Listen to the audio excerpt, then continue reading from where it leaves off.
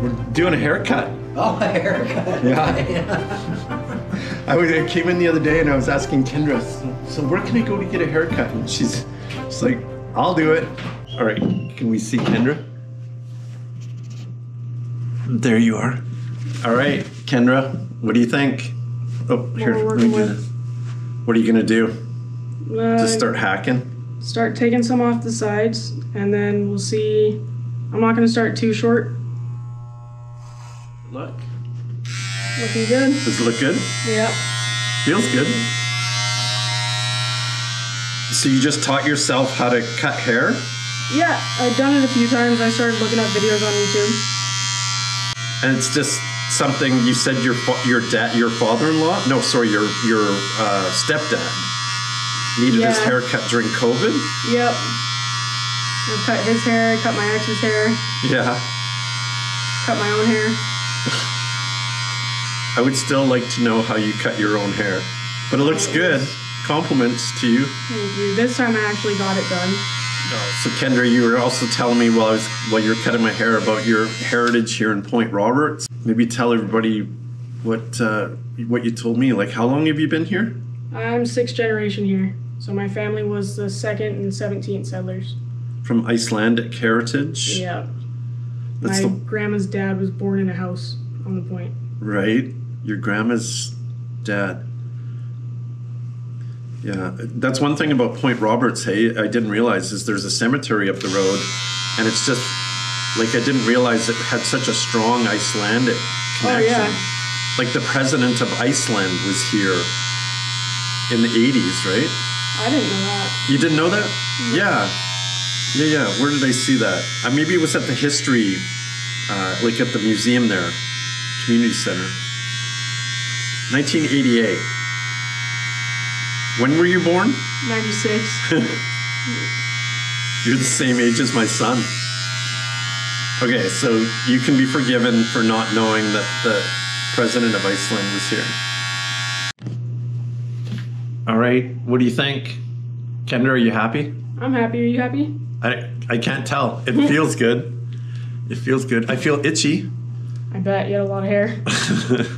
We'll get the vacuum out. Thank you so much for doing this, Kendra. No problem. Everybody on YouTube was asking to meet some of the characters that are in my life. And yeah, you guys here at the Marina office, you and Martha and Deborah are absolutely part of my life now. So it's wonderful to have new friends like you. So thank you for this. Well, thank you.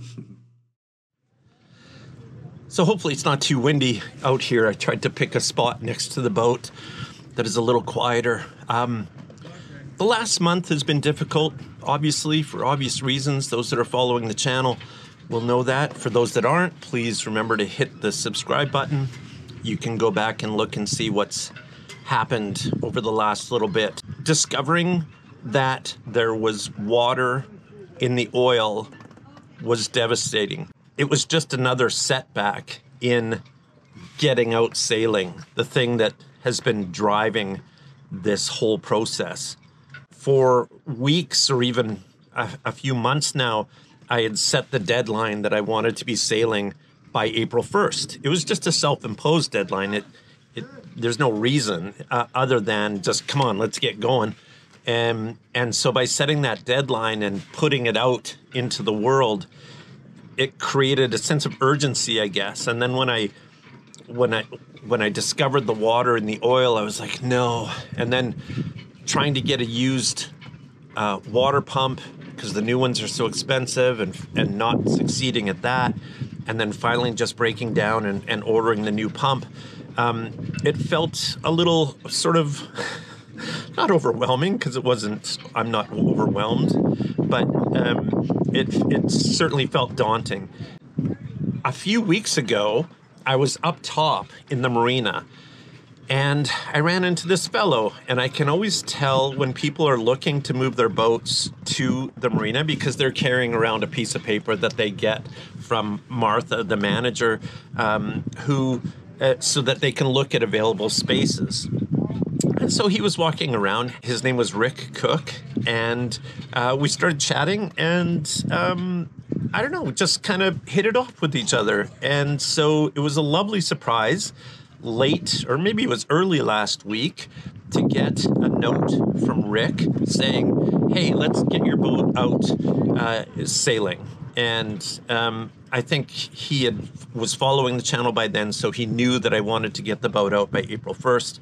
And so he came down from Vancouver, where his boat is, and he made a specific point of coming to help me get the boat out sailing. And so I'm really grateful for that, Rick. Thank you so much for that. It was really a neat experience to spend that very first day with you, and I'm very appreciative of that. Now let's get to the sailing. You can see Rick and I right from the start, where he shows up at the boat, and we go through kind of the whole process, and we actually go out sailing. So it was a special day.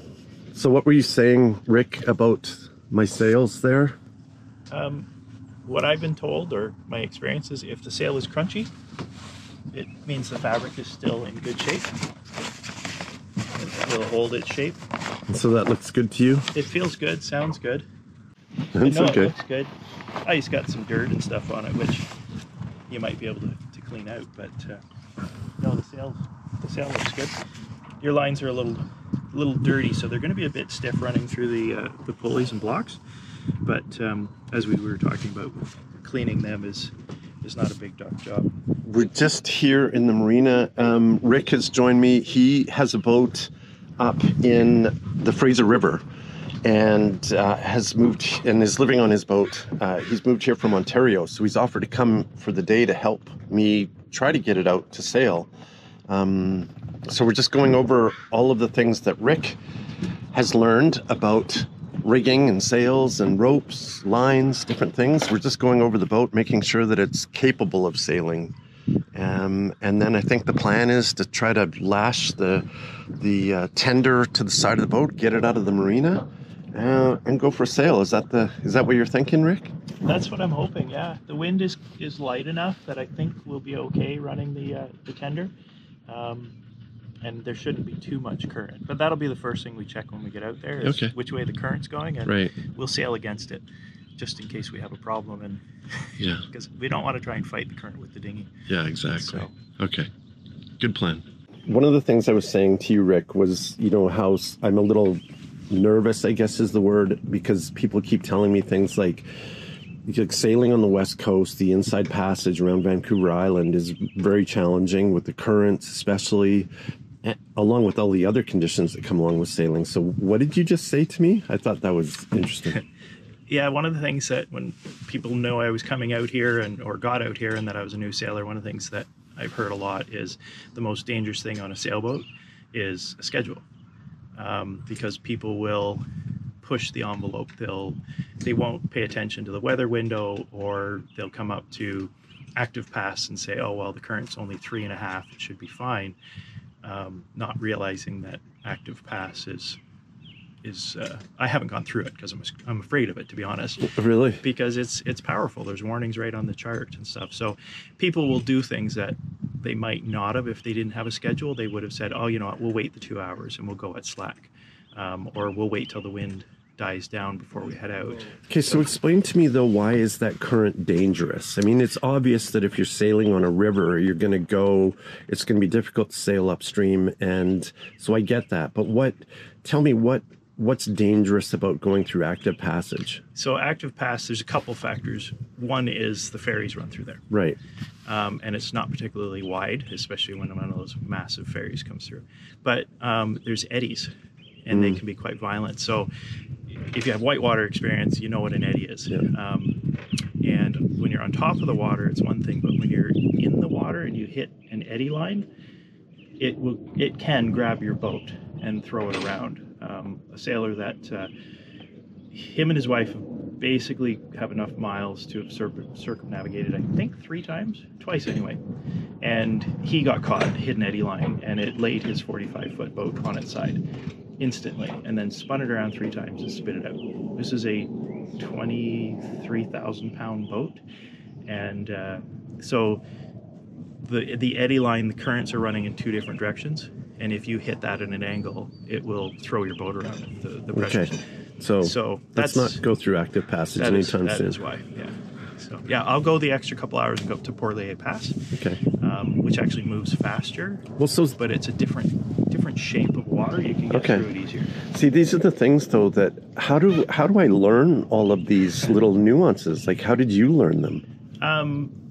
Some of it, a lot of it was Facebook, just reading different groups, talking to local sailors. I'm at Shelter Marine, and there's a lot of people there, and they're usually quite happy to share knowledge. And I guess just how I'm learning it today, right now with you, right? Just talking to people. Yeah. Okay. So, and then do a little bit of research, but I can show you later how you find that information, because I brought some of the tools I use for navigating, and I'll share that with you, and they're the tools I use. We're going to move this outside the shrouds. So with the sheet being inside the shrouds, right, that would probably work for trying to head tight upwind. I don't know that we're going to try and push that far upwind, so I want to put them out because that'll allow the sail to come out further. Right. Otherwise, it has to stay inside these. Right.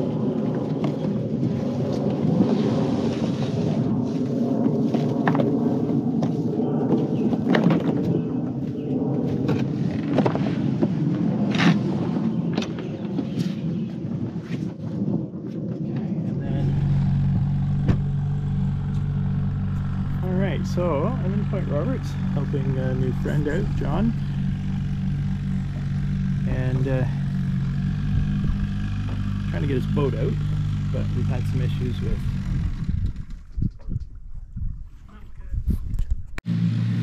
the auxiliary engine is not running.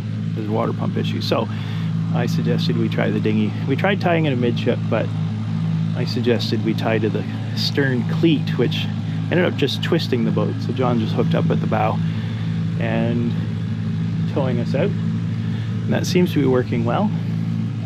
Of course, we're still figuring it all out, but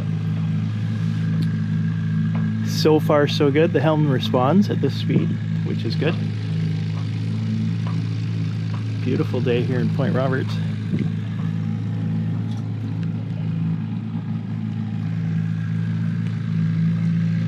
All right. Well, I should probably pay attention to what I'm supposed to be doing. This doesn't feel sketch at all. What could go wrong?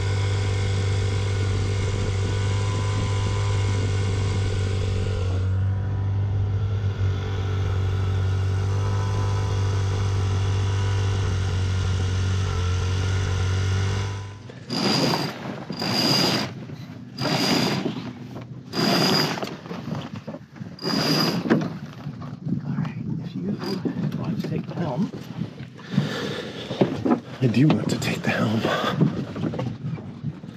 And just see if we can catch some wind. And if we do, you'll start pointing upwind a little bit.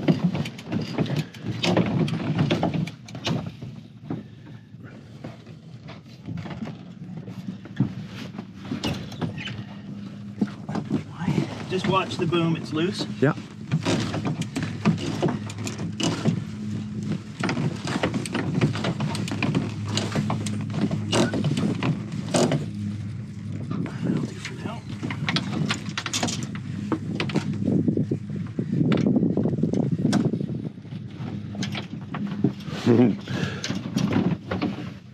Rick, I'm sailing. I was about to say, John, you're sailing.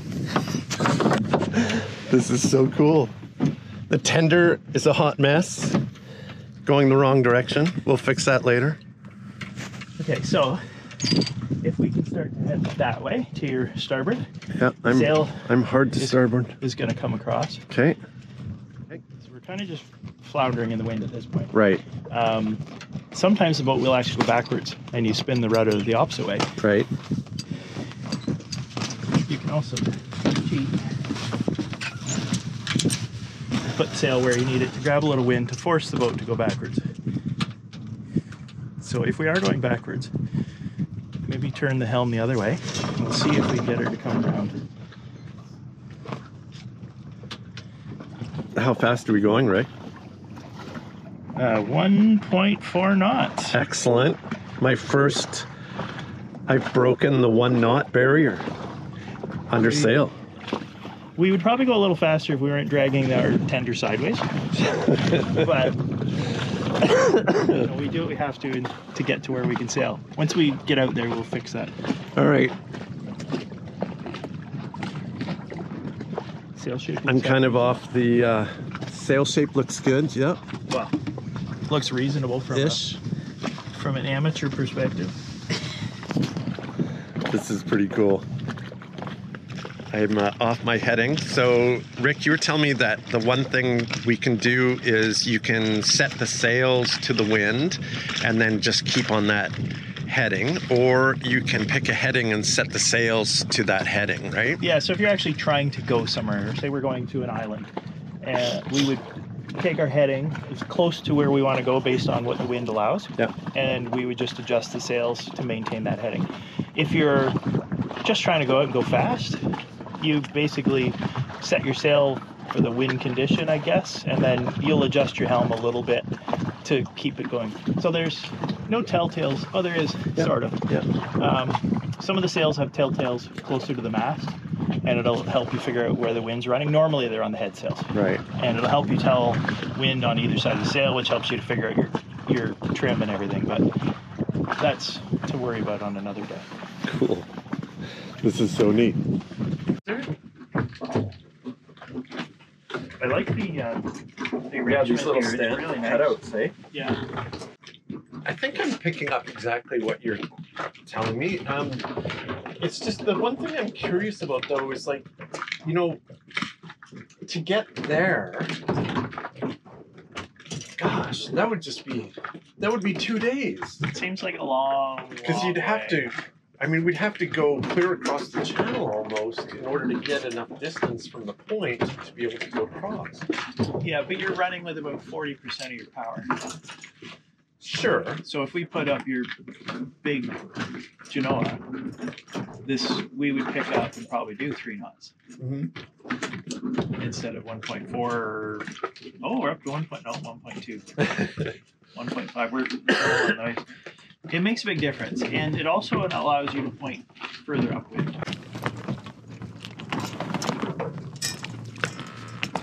The first sailing day ever of my own boat, so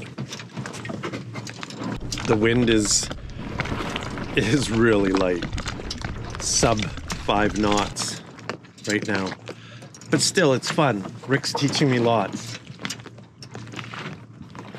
Right now Rick's up front there. He's just going to put up the head sail. I do find it a little intimidating, so I see what people say when, you know, you have to react quickly. So one of the things I was trying to do was to tack, and the wind is so light, I just didn't have enough momentum to get the boat to come around. And so I could feel the anxiety inside me. I tried twice, and then Rick was just like, okay, well, let's just think about it for a minute. And he just went downwind and came around, and it was so much easier. So that's in a light wind. I learned that's an acceptable way to get going the direction you want to go. Okay, so just stop it from going crazy. Actually, you wrap it around the winch once more, and then go up through that top section, self-tailor. Go around with that piece there, yep. Okay, she's going up.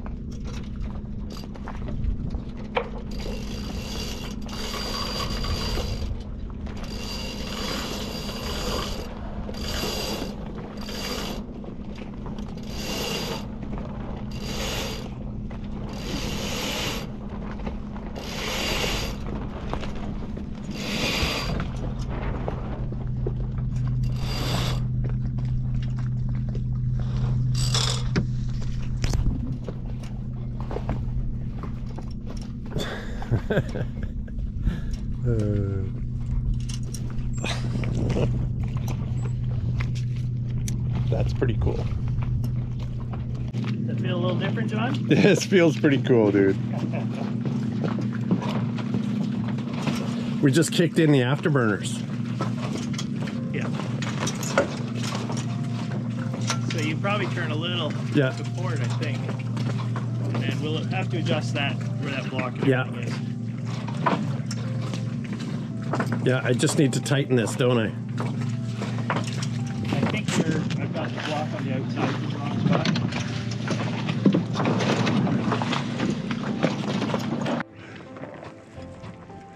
Kind of a dream come true. Not kind of a dream. It is a dream come true.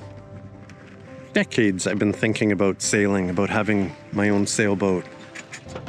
It's kind of neat when you have these big life changing kind of goals, and then they happen, you know, the day that they happen. Like today, been thinking about having my own boat and learning to sail for, you know, over a decade now. And so it's one thing to be living on the boat, that's fun.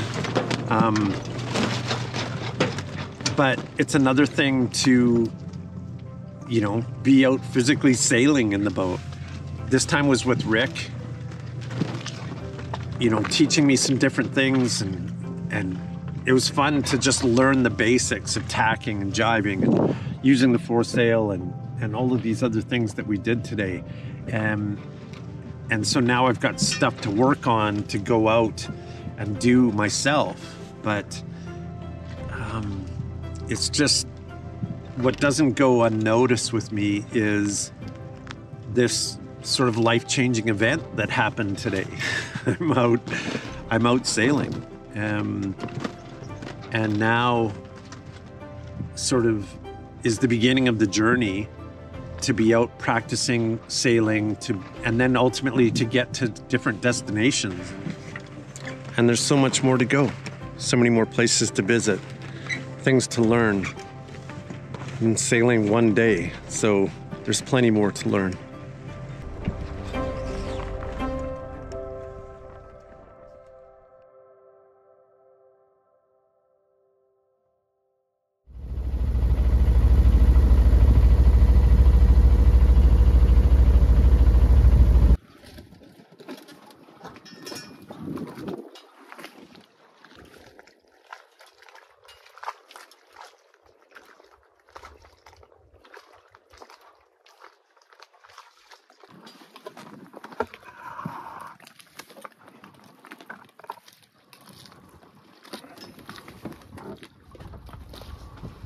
My first solo sail, and it was a little nerve-wracking.